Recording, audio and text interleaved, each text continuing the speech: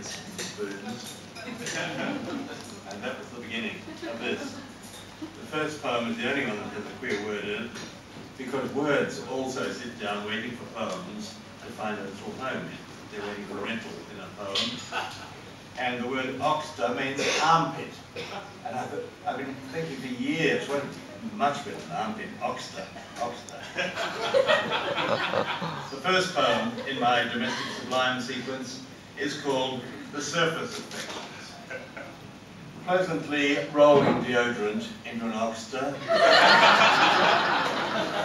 He thought of the shave ahead, whether it's done at the upper left-hand corner or the line of the jaw instead.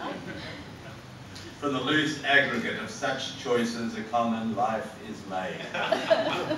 Fate no more than a thicket of brand names and the moment when you're delayed. The next poem is called Saucer, and I think it's the first poem in the English language entirely devoted to a saucer. Chaucer was another matter. We'll save him for a ride. Saucer.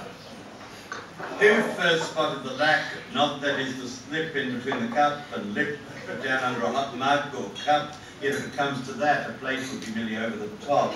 Something then to stop the drips or keep the pea soup off your lap, complicate the washing up, stop a simple splash or slop, and sit here for the waiter's tip, but sad without a cup.